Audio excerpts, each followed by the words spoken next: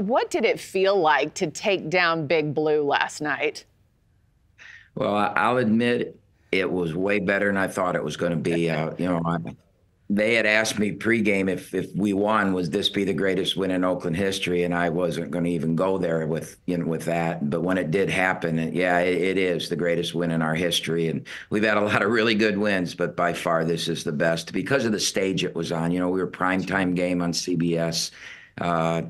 Playing the blue blood of the blue bloods and finding a way to win it against some. I mean, they've got 3 or 4 first-round draft picks on that team, and somehow we snuck it out.